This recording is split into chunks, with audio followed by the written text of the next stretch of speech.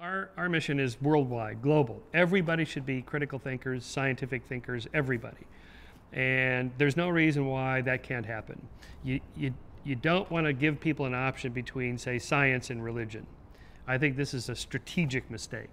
Just teach people how to think and let them come to their skepticism on religion on their own. If you try to sell atheism, it's not going to sell in most places. So what you're selling is science. Now, everybody already likes science, most of science.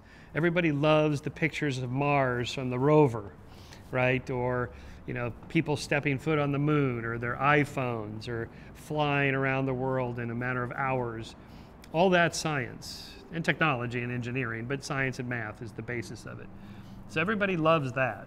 All we got to do is just expand that to all walks of life, not just airplanes and spaceships, but to the human mind, psychology, society, economies, political systems. Just apply science everywhere and let reason rule, and then everything else will fall into disuse. Superstition, magical thinking, the paranormal, the supernatural, all that will just go away.